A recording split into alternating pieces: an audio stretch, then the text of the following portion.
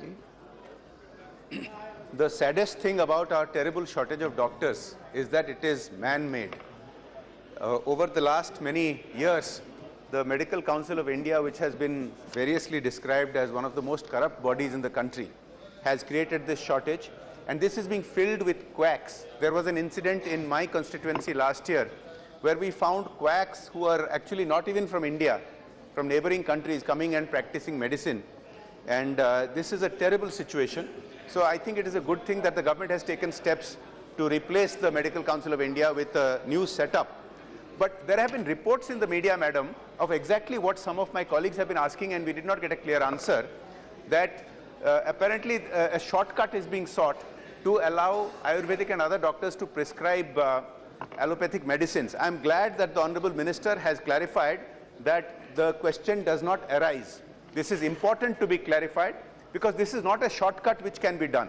It will take several years to set up many more medical colleges, to create the regular doctors that are required for the shortages in the hospitals. These shortcuts will not serve the purpose. They are not good.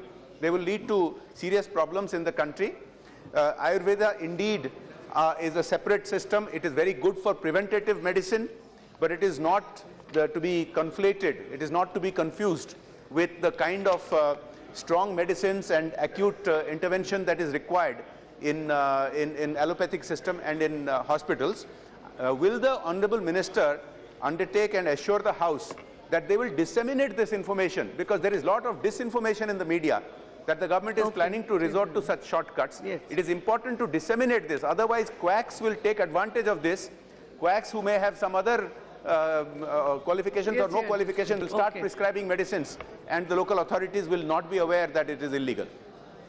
माननीय अध्यक्ष जी, माननीय सदस्य ने जो कुछ प्रश्न पूछा है, ये जो बिल इंट्रोड्यूस किया है ये हेल्थ एंड फैमिली मिनिस्ट्री का है, और ये जो अभी स्टैंडिंग कमेटी में रिफर किया हुआ है, और इसमें डिटेल क्या है हमें अब तक हमें उसका पता नहीं है, लेकिन जो माननीय सदस्य ने जो चिंता व्यक्त की है, जब अवसर मिलेगा तभी हम एक कन्वे करेंगे। फारूक अब्दुल्ला जी, आपके मंत्रालय की ये बहुत बढ़ रही है, बहुत से लोग प्रश्न पूछना चाहते हैं। Thank you, ma'am, for permitting me to ask this question.